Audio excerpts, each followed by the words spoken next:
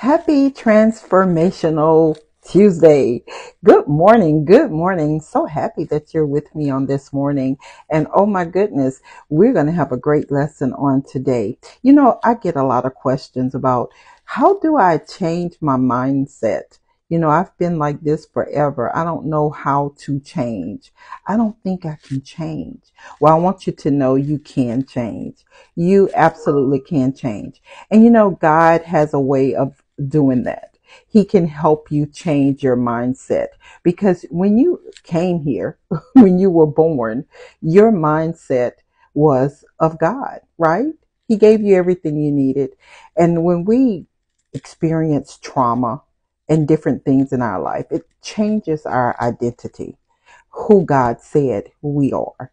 And we become very unaware of who we are. So on today, I want to share 5 tips with you on how to align yourself with God's mind, right? How he sees you, what you were intended to be.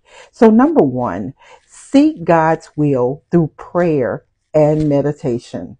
That is so important that we spend time with God. We have to spend time with God. That one-on-one, close the closet. Seek him. Listen to him. He speaks to us. If you would listen, he will speak to you. Don't just talk and say, God, I want this, I want this, I want this. No, let him speak to you and he'll tell you the desires he has for you. So, number 1, pray. Number 2, renew your mind with scripture.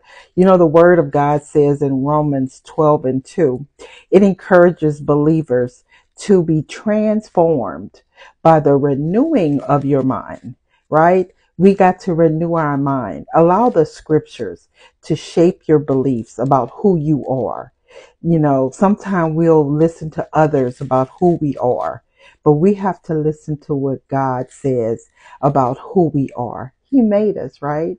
He made us and he knows all about us. The next thing is walk in the spirit. Oh my goodness, that's huge. Walk in the spirit. Sometimes we want to get into the flesh and we want our emotions to take over and we want to have our say, right? We want to be like, okay, today is the day. I'm ready today. But you know what? God wants us to be prayerful. He wants us to walk in the spirit. So when you feel like you want to go off on someone, pray and say, God, help me keep this down because I do not need to go off today on these people. So that's the next thing. Renew your mind and walk in the spirit. So we've said pray. We say renew your mind with scripture. Walk in the spirit. So we walking in the spirit of God. And the next thing is we want to just see ourselves how God sees us, right? God sees us as beautiful and wonderfully made because he made us, right? He made us and he knows all about us. And the 4th thing is practice gratitude and contentment. Oh my goodness, this is huge. A lot of us struggle with, oh, I want to have this. I want to be that. And God says he wants us to be thankful in whatever state we're in. We are to be thankful, right? So practice gratitude and contentment. Cultivate an attitude that recognizes God's blessings. God is so good. God is so good. Think about all the blessings that he has, given to you and your family. And when we think about God's blessings, we can't help but just say, God, I thank you. God, I thank you for being such a good God. So when we do that, our mindset shifts because we go from a attitude of, not enough to saying more than enough. If he doesn't do anything else, he's done enough. And so when we stay in that mindset of gratitude, appreciation, I'm content in whatever state that I'm in, God. I thank you because I'm here because this is where you want me for the moment. And so that's the place I'm going to say, Lord, I thank you.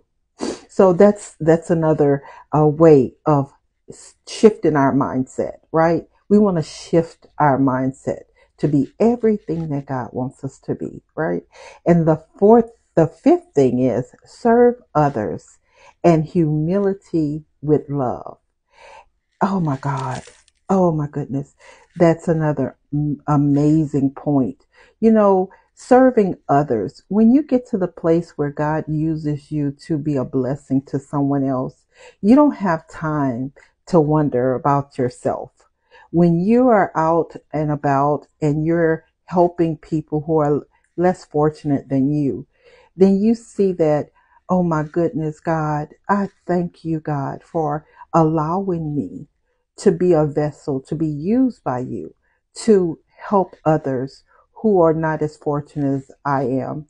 And so once we get our mind on other things other than ourselves, then your mindset starts to change. You don't think about material things.